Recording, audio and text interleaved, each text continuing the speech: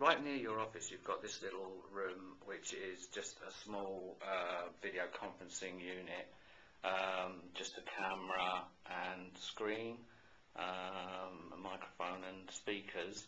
Whereas up the hill, about, as you say, 5 minutes walk away, you've got the high definition studio. Which do you tend to use?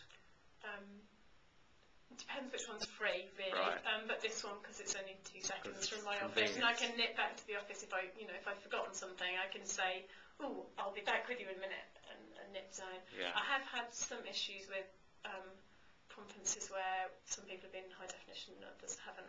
You can see the difference, and we've had a few problems with that. But I like this room because it's quite small. It's easy to get the camera. It feels more like. Less like you're sitting in a big barn and people know that you're rattling around. So yeah, this one's quite a nice.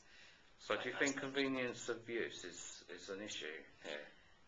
Yeah, I think so.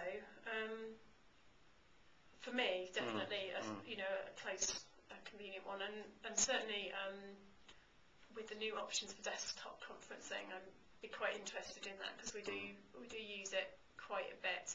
One thing that has really helped, and I know you put this in place, was actually being able to check the venue availability in advance. And if you're trying to organise a big conference, if I'm trying to organise 8 or 9 different sites, trying to get everyone's dates and then the rooms, and it's really been helped by the venue availability system.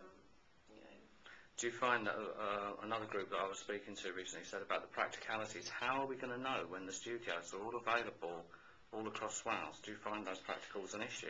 A challenge? It can take, and that's why I try and leave about a month from, a month's organising time.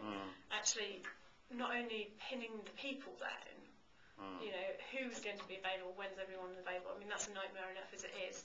Then add on to the booking facilities, and for some places, the room is also bookable for other things. So. Factoring that in as well can be quite difficult. It does take up a lot of time in terms of thinking about it and just keeping lists of who's where and that kind of thing. It's a bit of a barrier then to use, really. If everybody had a dedicated little room next door to their office. Well, maybe this is where the desktop stuff will come in. If you've just got 2 or 3 people at each site, you've got one place where they're going to book a studio and everyone else desktops. Maybe that's the future for these sort of smaller meetings. But we're back to the issue then.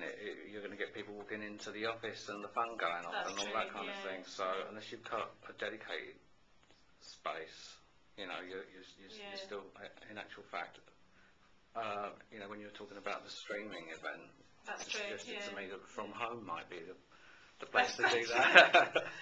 One thing that I should add that we've also found useful is the ability to add a video conference into a physical meeting. So we had a physical meeting down in Swansea recently, but we booked a room that had video conferencing facilities, so a couple of sites couldn't make it.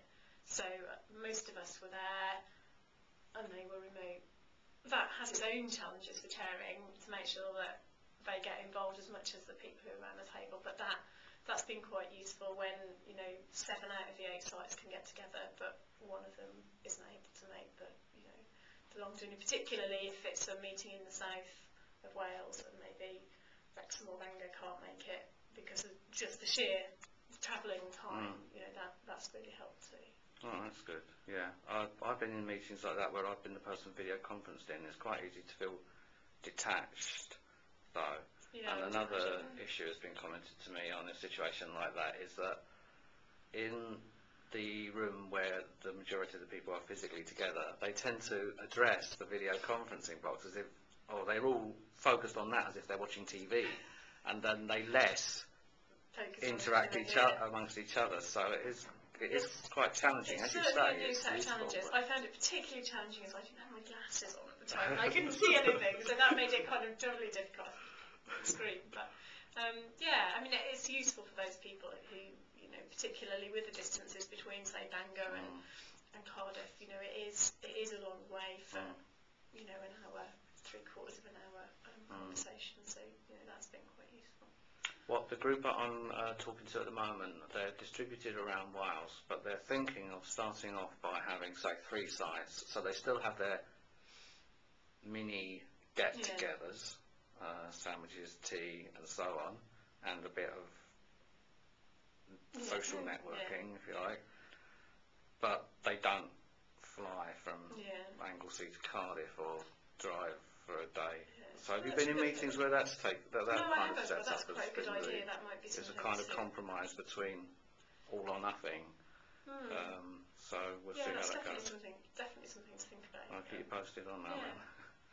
Okay, well thanks very much. That's really good. And yeah, good luck with your video conferencing. Thank you.